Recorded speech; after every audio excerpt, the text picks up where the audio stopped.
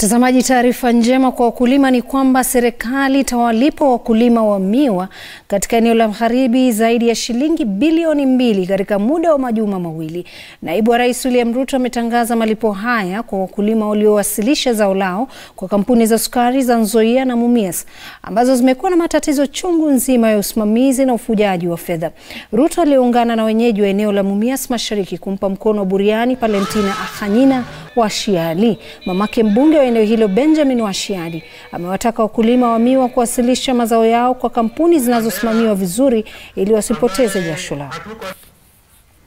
Jambo la kwanza tujitengeneze njia. Na tulikubali na Mheshimiwa Rais alitangaza ya kwamba wale wakulima wote waliopeleka mazao yao Mumias, kule Nzoia na kampuni zile zingine zote ambazo ni za umma, tumefanya makadirio, iko pesa 2.7 billion ambayo haya makampuni yanadaiwa na wakulima.